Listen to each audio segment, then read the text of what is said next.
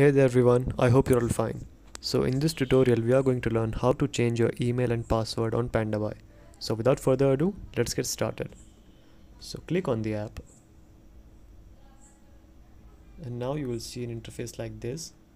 This is the home page.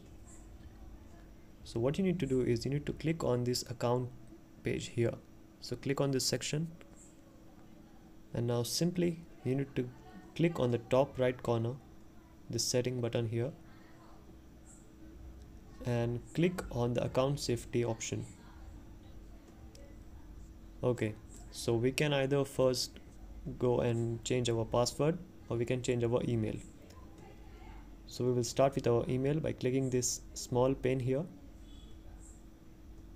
You need to click on get code and a verification code will be sent to your email. So I will check it.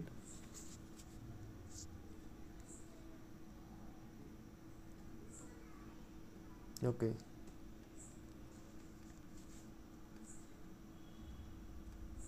So just put the code and enter your password. Click on next, click on submit.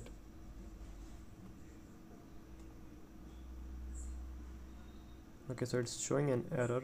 I don't know why, but usually this is this. Now let's go and change our password. Click on edit now and simply put your password and then click on get code. Just click on submit and that's how you can change your password.